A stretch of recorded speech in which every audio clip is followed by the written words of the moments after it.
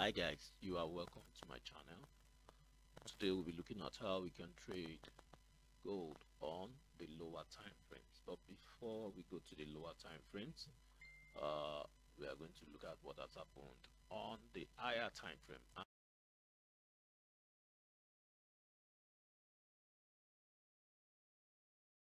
We're looking at the pivot analysis for gold. We have the resistance at 2336.97. We have the pivot line at 2309.29, and we have the support, the first support line at 2290.40. Currently on the daily time frame, today's candle is bearish and has dropped. Price has dropped below the pivot line. We might likely see price drop as low as 2290, where we have the first support. But if price decides to go back up above the pivot line, we might see price touching the first resistance at 2336.97. But for now, around here we can already see that price has formed a top. Price has formed the top on the daily time frame, and we might likely see price drop further. Looking at the monthly time frame, the monthly time frame shows that price is still bullish, but we have this pin bar. It's a bullish pin bar, and we might likely see price go back to the high, the all-time high at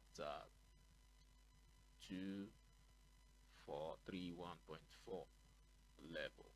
But if price is unable to go up on the monthly time frame, we might see price dropping as low as this particular order block around here, which is 2053 level. That's for the monthly time frame. The overall direction is still bullish. Still bullish on the monthly time frame. On the weekly time frame, we can see price has formed a top.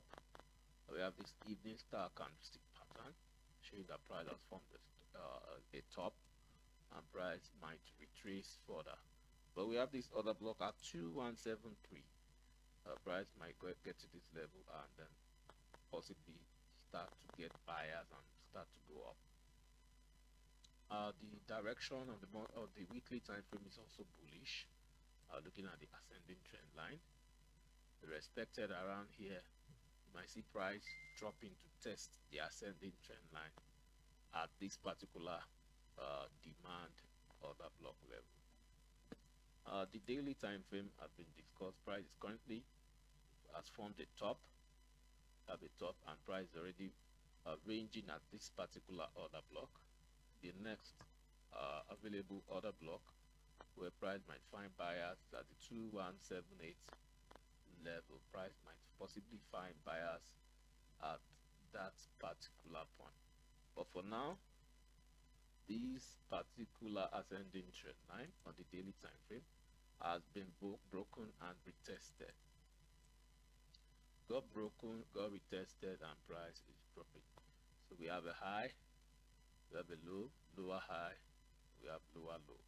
Price might likely drop further. But if price does not drop, we have this other block around here where sellers will be hanging around. I'm talking about the 2384.33 level.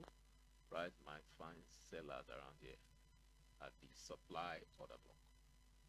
On the 4-hour time frame, what we can see is price is ranging downwards. Price is currently ranging downwards.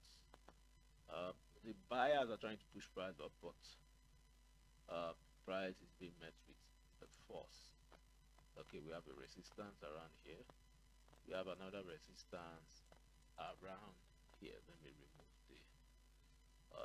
the closest resistance price. We have another resistance around here, and we have another one around it. So the buyers needs to break the 2328 level, the 2351 level, and the 2401 level for price to continue to go up. But for now, price is ranging, and the likely direction might be downwards. So a break below this support, I'm talking about the 2267 support, will take price to another support level, that 2228 level. Then we have the 2173, we have the another support level 2156. So but for now, price is ranging on the 4-hour time frame. There's a particular order block around here that is respected. A break below this structure, I'm talking about the 2279 structure, will take price to the next order block at 2243. On the 1-hour time frame, what do we have?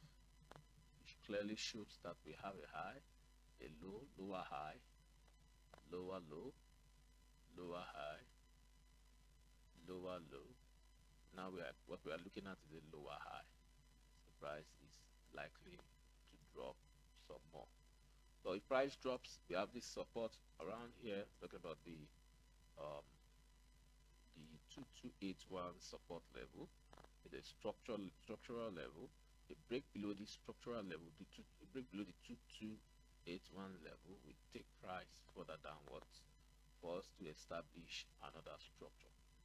But for now, the sellers seems to be in control, and sellers are pushing price. The price is unable to break this initial high, and that's a source of concern to the buyers.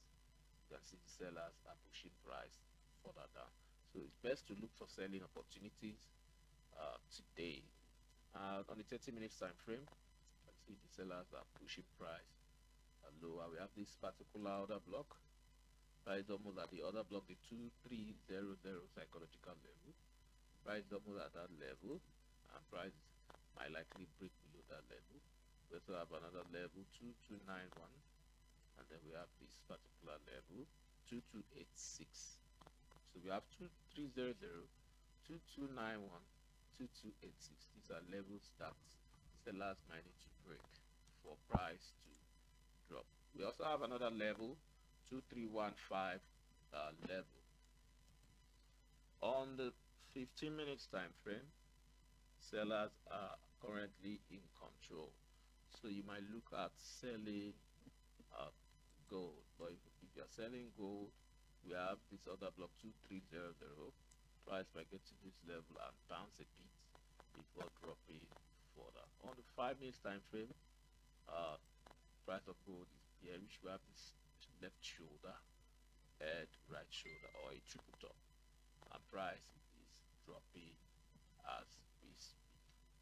So in as much as this trend line is respected, continue to look to sell the price of gold. Alright, that's for today's video on how to scalp or trade gold on the smaller time frames. Till I come your way tomorrow, it's bye for now.